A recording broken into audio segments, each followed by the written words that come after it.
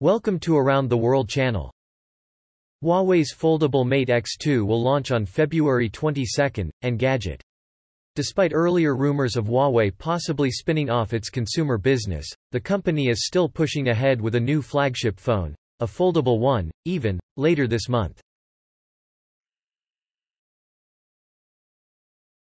Let them trade. Washington struggles with Robinhood politics, Financial Times. Later this month, the co-founder of Robinhood is likely to find himself being grilled by angry lawmakers in Washington, who are demanding answers over his company's role in the GameStop trading saga. Georgia's Secretary of State opens investigation into Lin Wood over illegal voting allegations. TheHill. Georgia's Secretary of State office has opened an investigation into whether pro-Trump attorney Lin Wood voted illegally in the November election. Two FBI agents fatally shot and 3 injured while serving warrant in Florida, CBS News.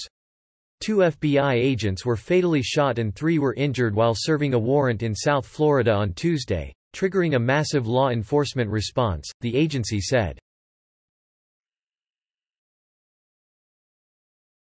Paralyzed with grief. Suspect in custody after man. 5 children slain in Muskogee home, Tulsa World.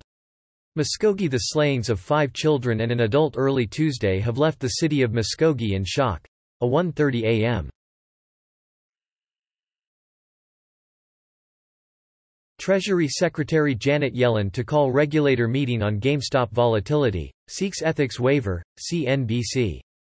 U.S. Treasury Secretary Janet Yellen is calling a meeting of key financial regulators this week to discuss market volatility driven by retail trading in GameStop and other stocks. Tina Fey, Amy Poehler to co-host Golden Globes in bicoastal broadcast, Rolling Stone. The 2021 Golden Globe Awards will broadcast live from separate coasts for the first time, with returning co-hosts Tina Fey in New York and Amy Poehler in Los Angeles, Variety reports.